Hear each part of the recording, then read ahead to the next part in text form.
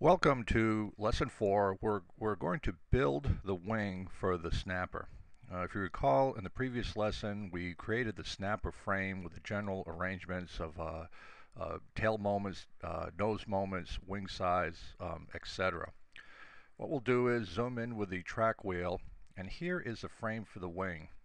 So always a good idea to copy when we're doing modifications. So we'll select that with the left button and copy, and we'll just move over to the side here so we have some working area, and we will paste. This is our finished wing. Again, everything in TurboCAD is full size, so this wing, we can check the measurements here real quickly.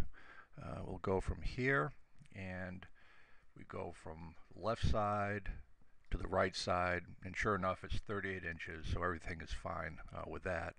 What we do with the wing is we will select tool. We're just going to build one half of the wing and then use a mirror command to make the second half. So let's select with the left button one half of the wing, delete key, and we're just going to work on one half of the wing.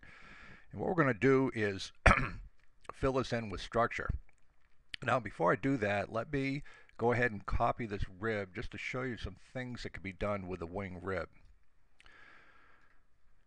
Let me use the zoom window for the rib, and this is the Clark Y rib. I've used it for years. It's a very common airfoil.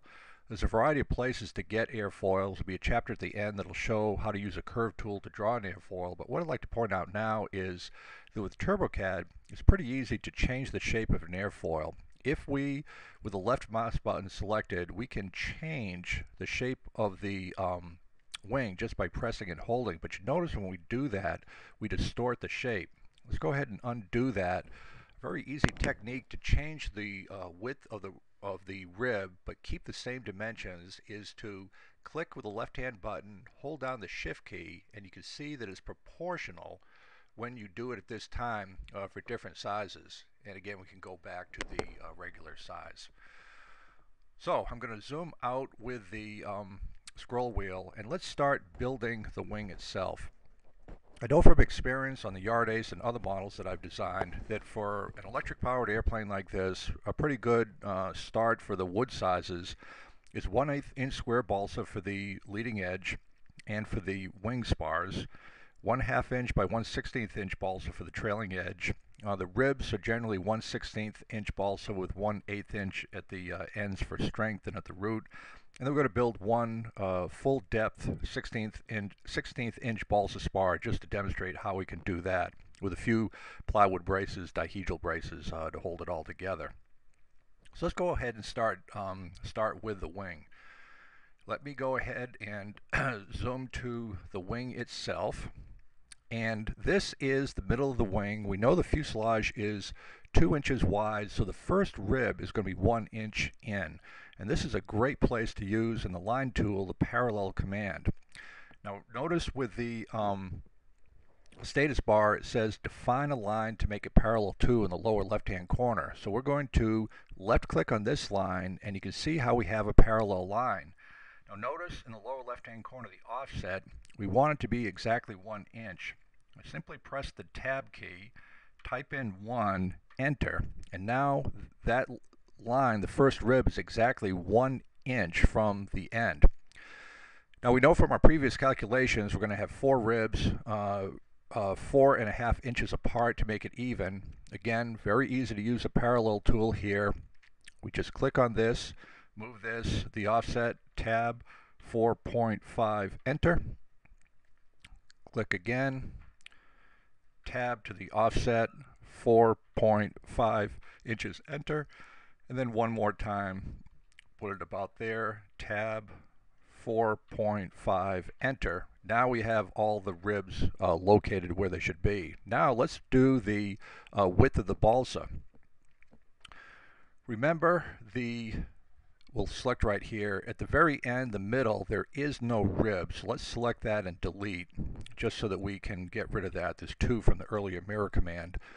This is the root rib. It goes in the wing saddle. For strength, we want it 1/8 of an inch balsa. We'll make it on this side because that's inside the fuselage.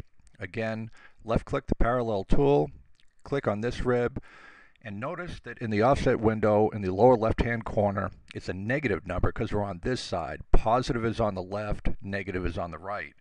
That's fine. Tab, negative 1/8, 1/8 inch, and there's our 1/8 inch rib right there. Similarly for this rib, the next one in will be 1/16. We click, tab, negative 1/16. Notice you don't have to have decimal points. You can use fractions on it. One of the great things at TurboCAD. Left click, tab for the offset, negative 1/16. And then same for this one. Click, tab to highlight the offset, negative 1/16. Enter. And we said that the end rib would be 1/8 inch for strength. We'll click on that. Tab, negative 1/8. Enter. So there's our ribs right there. The trailing edge, the leading edge rather, is 1/8 inch square balsa. We'll go ahead and use a parallel tool. Click on this, come down. Notice the offset is still negative. We'll tab to highlight that, negative 1/8. Enter. And the trailing edge, I said, 1/2 inch wide, 1/16 inch balsa.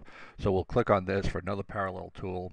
Notice it's a positive number, tab 0.5, enter. So there's our trailing edge right there. You can see the wings starting to take shape. Now what we're going to do is put in a 1/8 inch, 1/16 inch full depth Balsa Spar. Let me just go ahead and use the parallel command one more time, and I'll just select this bottom line, and let's put the 1/16 inch full depth spar right about here, just for planning purposes, and I'll click there. And we'll click one more time, and again, we'll make it 1/16 inch wide, tab 1/16, enter. Okay, so that's what it looks like on the top view. Now before we draw the spar itself, let's go ahead and clean up some of these intersections. You'll notice that the rib here goes over the trailing edge, so let me zoom in just a little bit on this portion of the drawing. So this is the rib, it goes over the trailing edge. We want to remove this line in here because the rib is covering up the trailing edge. Now the way we do that is with the trim, but notice if we select trim, it says here define the cutting edge in the status bar. If we use this as a cutting edge and we left click on this, it's going to remove the entire line. I'll zoom out. We don't want to do that, so let's undo that command. The key insight to not have that happen is to use a split entity tool. So what we're going to do, again I'm zooming in, on this line right here, we're going to left click, and that little X, we've now split it up into two portions. When we now trim, this is a cutting edge, and we left click, you can see that just that portion, escape, left click, trim, escape to get out of the trim tool again, and you can see how we have cleaned up that intersection. Now on the end here, because it is the end, we can just simply do that, escape. And let's do that one more time. Let me slide over here so you can see how we go from here to here. Again, we're going to use a split entity to cause a break in the line there. We just click on the line that we want to split, left click again, the little X marks the spot. Once we go to trim, the X will go away. Cutting edge with trim, left click, escape. Left click with the trim, cutting edge, left click to actually trim, F5 to clean up the artifacts, and you get the idea how we can use that to clean up the drawing. I'll give you one more example with the wing leading edge. Again, let me zoom in on this portion right here. You can see these are where the ribs cross the leading edge. We want this line removed. Again, the same thing with a split entity. We left click to identify what we want to split. Left click again, the little X.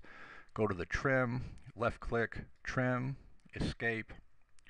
Left click to establish a cutting edge. Left click again, escape.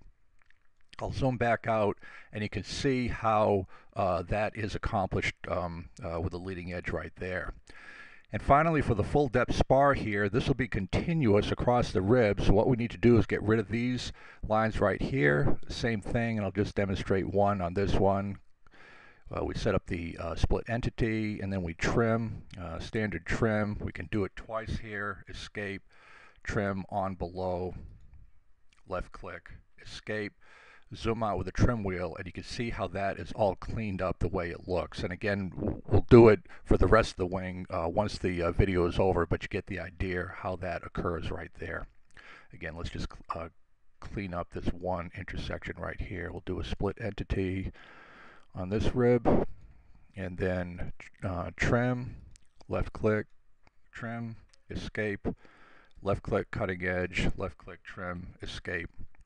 And then we just do that for the rest of the wing. So what we want to do now is take the top view of this full depth Balsa Spar, and we're going to actually draw it with the notches. And you'll see how we can use the construction lines and all that.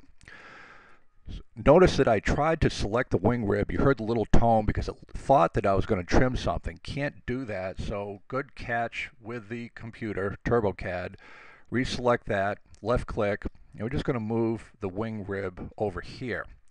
Now, the 1/16 inch Balsa Spar is the full depth of the wing rib, and this is where it's very handy to use the construction lines. So we're going to use a horizontal construction line and just put one at the top of the rib and the other at the bottom. Escape to get out of that. So now the construction lines show us the width of the spar. We don't have to measure anything. And what we need to do now is construction lines to know where to put the notches. Again, very easy with the vertical construction line. And here's a handy tip. We're going to use the snap command, in this case the vertex, and we're going to snap right to the edge of this line for the root rib. You can see the little diamond square. Again, diamond square is looking for the vertex, and you could do that for the rest of the wing. We're just going to do the two edges right here. And what is going to happen is, with these construction lines, we're going to actually draw the spar with all the notches. We're going to put in one more line. Again, we have to turn the snaps off because they're not going to snap to anything where the notches go down this far. Now escape to get out of the construction line tool, and now with the line tool we're going to simply draw in the spar. And what's going to be very easy with construction lines are we can take the snap to intersections, because you can snap to intersections of the construction lines. So let me zoom in just for a second on these two areas right here. And sometimes it's easiest to sketch this out on paper so you get an idea what it looks like. Notice a triangle. We're going to left click, left click, left click, left click, and then left click on this intersection over to here, left click on the intersection down to here, left click, and see it's just snapping to the intersections, left click again, and so on until we are drawing the complete spar. We have left click, and then what'll happen is, let me zoom out a bit, and I'm going to put one more construction line here at the end. Hold it, let's we're going to zoom to the vertex, which is right here. Excuse me. Snap to the vertex, which is right here for the end of the wing. Escape out of that. And just so I can draw a line here from, we'll get rid of the vertex, we'll go back to the intersection, and we'll simply draw it from here to have an example. So let me go back to select, and just to do one more set of ribs, I'll put the vertical lines here, and we will put this here and here to do one more set of ribs. Escape to get out of construction, go back to the line tool, and we will continue to snap to the intersection. Here's an intersection of construction lines here, intersection, start, intersection, do the bottom of the notch, and so forth. So you can see by snapping to the construction lines, we'll go ahead here and let me simply clear all the construction lines. You can see how we have created the notches into this full depth 1/16 inch Balsa Spar, and it's the same actions all the way down, just using construction lines and snaps to make sure that the notches are completely aligned to the ribs in the wing. And then on the next chapter, lesson 5, we'll actually take these notches and learn how to apply them to the rib itself.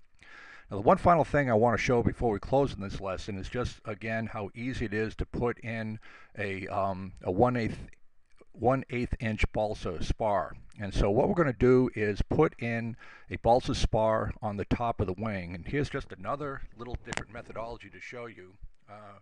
Again, we want to turn off all the snaps, and we will select the line tool, and let's say we're just going to put in the spar right here. It's very easy just to left click, hold down the shift key, then we have a perfectly horizontal line. We will use the parallel line to make this 1/8 inch, and so we will tab -1/8, enter, and then there's the top spar. And again, just like we did before, we'll just zoom in a little bit to take a look at it. And just like we did before, we can trim, cutting edge, left click to clear that up. Again, split entity, just like we did before here. Go back to trim, cutting edge, left click, escape, left click, cutting edge, left click to trim, escape. And you can see how we can clean it up and just easily add another spar. So that's an example of how we take the frame of the wing, put in the ribs, put in some spars, use construction lines to build the notches. In the next lesson, we'll see how to apply this information to the wing rib with the rest of the spars and clean up the rest of the wing.